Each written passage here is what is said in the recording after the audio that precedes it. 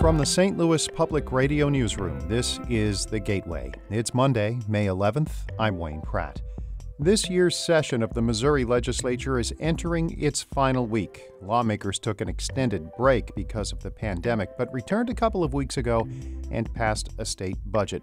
Other bills that could be discussed this week include a prescription drug monitoring program. Senate Majority Leader Caleb Rowden says he wants to limit time on the floor because of the outbreak. Illinois' governor is defending a statewide stay-at-home order and plans to slowly reopen the economy. J.B. Pritzker tells CNN state residents will have to change the way things are done until this virus is, quote, eradicated. Riders on Metro Transit are now required to wear face coverings. The mandatory order goes into effect today. Riders without coverings are not supposed to be allowed to travel on the system. The new regulation does not apply to children 2 and under or riders who have trouble breathing. A California congresswoman who is a Vashon High School graduate says her sister has died of coronavirus. Maxine Waters adds that her sister lived in the St. Louis area. She tells the website The Grio that a service will be held in St. Louis. Waters announced on the House floor last month that her sister was dying at an area hospital of COVID-19. Here are the numbers. In Missouri, there have been more than 9,800 COVID-19 cases. That's out of more than 115,000 tests. The state reports more than 480 deaths. Illinois officials report more than 77,000 positive results. Out of roughly 430,000 tests, there have been slightly more than 3,400 deaths. In just a few minutes, St. Louis Public Radio's Shayla Farzan reports on how some hospitals have developed new triage policies during the pandemic. As we mentioned, Missouri lawmakers are headed into their last week of this year's legislative session. St. Louis Public Radio's Jacqueline Driscoll reports leaders want to keep the next few days uneventful as they also deal with the pandemic. Big ticket items like online sales tax or controversial topics like gun law reform likely won't get much traction this year because there's just not enough time. Senate Majority Leader Caleb Rowden from Columbia says he's being mindful of what bills he calls because as health concerns over the coronavirus continue, he wants to limit time on the floor. Obviously, we've used the leverage of keeping people on the floor for long periods of time to help work our way through, substantive tough issues. Rowden says he's planning to dot some I's and cross some T's, but wasn't specific to what legislation that might be. In Jefferson City, I'm Jacqueline Driscoll, St. Louis Public Radio. The Illinois Restaurant Association wants bars and eateries to be on the same timeline as salons and barbershops and be able to open in some parts of the state at the end of this month.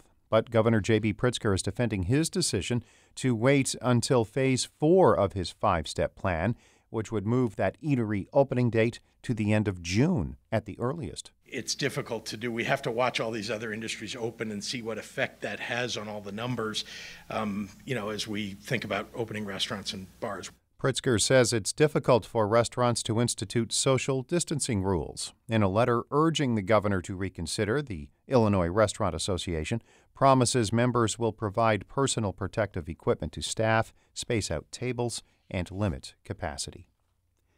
Catholic churches in St. Louis stopped offering many in-person services in March as a way to slow the spread of coronavirus, but local priests at one South County church have developed a new way to continue hearing confessions, a drive-through window.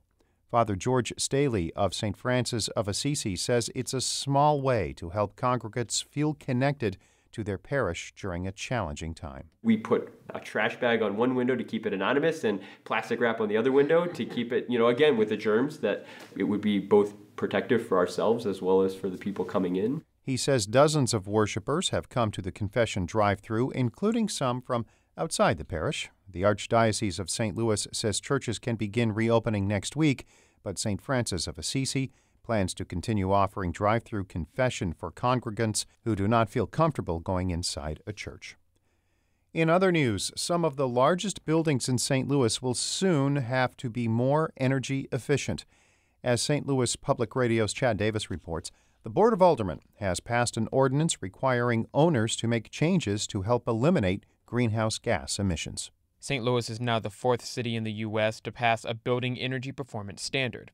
The legislation signed this week by Mayor Lyda Krewson aims to help the city eliminate greenhouse gas emissions by 2050.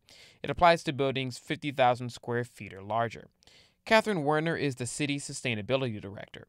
She says larger buildings contribute to a large amount of the city's carbon pollution. That includes residential, commercial, and industrial, constitute nearly 80% of those greenhouse gas emissions. So by targeting those buildings, we're going to really see the most significant results. Building owners will be required to start meeting energy standards by May 2025. I'm Chad Davis, St. Louis Public Radio.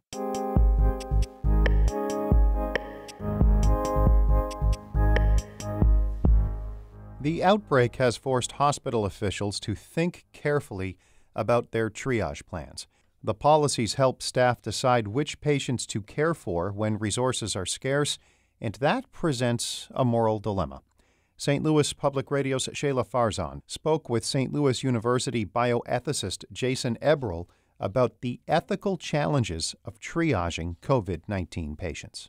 Historically, the notion of triaging goes to battlefield medicine. It goes back to a physician during the Napoleonic era who was basically looking at who is most likely to benefit from treatment, who we can get back on the battlefield, and so on. Of course, we're not in battlefield conditions, but under crisis conditions where you have a surge of patients, all who need access to specific forms of care, perhaps using certain specialized types of equipment like ventilators in the case of COVID-19, that's where the need comes in to determine who should be prioritized to get care. Speaking of ventilators, you were part of a team of bioethicists that surveyed dozens of hospitals in the U.S. about their ventilator triage policies. Basically, who gets a ventilator if there aren't enough for everybody.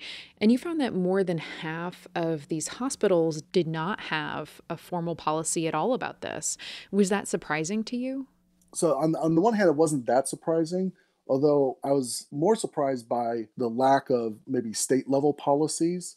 We've had other outbreaks like the original SARS, MERS, H1N1, and I was surprised more states hadn't developed policies in light of some of those past outbreaks. And honestly, I would say that, that's kind of an ethical failure on state health departments and hospitals to not have been better prepared. We've never seen anything like this pandemic, but we've seen other precursors that forewarned us that something like this would eventually happen. It's just a matter of when. Some hospitals have had to really quickly develop these triage policies in case they don't have enough resources and have to make, some really difficult decisions about which patients get treatment. What are some of the ethical issues that come into play when we talk about rationing care?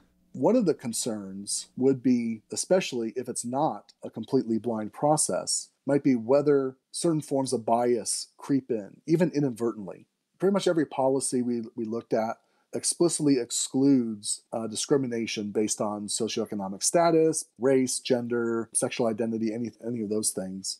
But disability is a tough one because on the one hand, policies are very explicit about not discriminating against someone, say, for example, they have Down syndrome. But there are other disabilities that may involve negative health conditions that may affect the likelihood of one's survival. And even putting aside disabilities, socioeconomic status, even though, again, there's no explicit bias against persons who are economically disadvantaged, being economically disadvantaged is correlated with higher rates of diseases like diabetes, coronary artery disease, and so on.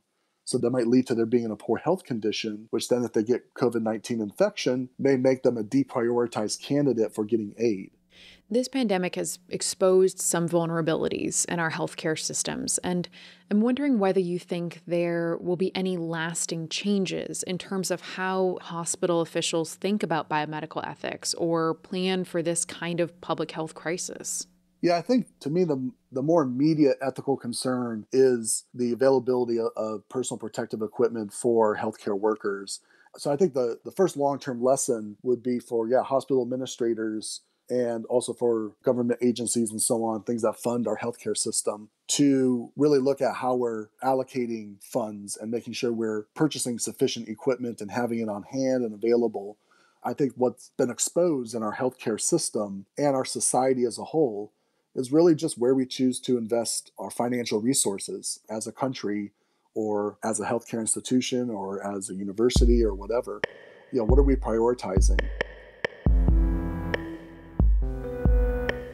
That was St. Louis Public Radio's Shayla Farzan speaking with St. Louis University bioethicist Jason Eberl. Our Maria Altman edited that report. Shula Newman is the executive editor of St. Louis Public Radio. Music by Ryan McNeely of Adult Fur. I'm Wayne Pratt. From the St. Louis Public Radio Newsroom, this has been The Gateway. Support comes from the Missouri Forest Products Association, committed to conservation and careful management of the state's forests to make them more resilient and better habitats for wildlife. ChooseWood.com.